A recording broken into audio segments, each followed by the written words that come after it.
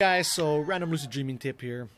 You know, we're cooped up inside with all this coronavirus madness we got going on here. Well, at least it gives us a lot more opportunity to catch up on sleep.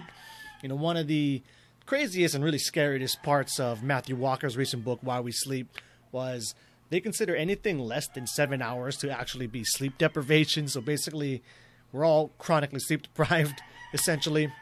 One of the add bonuses to getting more sleep, though, is that you get exponentially more, you spend more time dreaming, you know, the longer you sleep. So hours 7, 8, maybe 9, you spend a lot more time dreaming in those later hours of sleep.